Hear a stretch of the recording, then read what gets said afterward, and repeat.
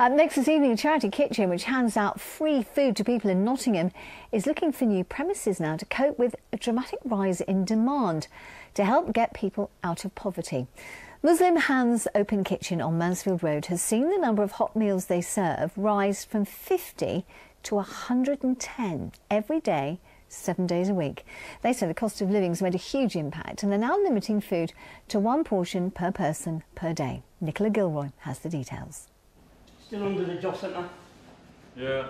Yeah. It is hard because I see people every day that are coming in and telling me I've applied for a job today, I've got an interview today, I'm on a course, and I hear it for months and months, and I try to encourage them to keep going. I was made redundant at the end of September.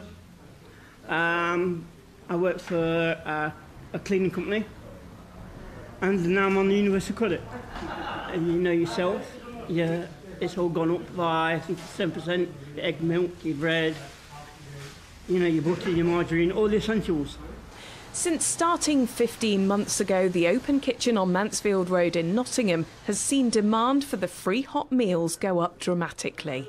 Actually, last April was when it really kicked off.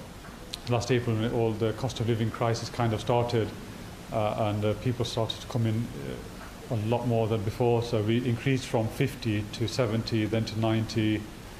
We were stable on 100 for a long time, but now we've been on 110 for about 3 months. Local catering companies cook the food and bring it over to store in the hot drawers here. They too are affected by the cost of living, but know the need is greater than ever. Today delivered dal and rice, and every day different menu, like chicken biryani, lamb curry with rice, chicken curry with rice. Yes, yeah, more expensive. No double, triple price now. Yeah, it's very hard, but still we're doing. I'm going through homelessness, staying in a hotel, waiting for supported accommodation. So, in the meantime, I just got to come here. Other than that, I just go to supermarkets, buy starch foods that last and fill you up for longer. But apart from that, this is my main source of nourishment. It's very diverse in here, and we get people from very different places, from homeless to unemployed, to people living in hostels. People who have got jobs come in too, but by the time they've paid their bills, there's nothing left.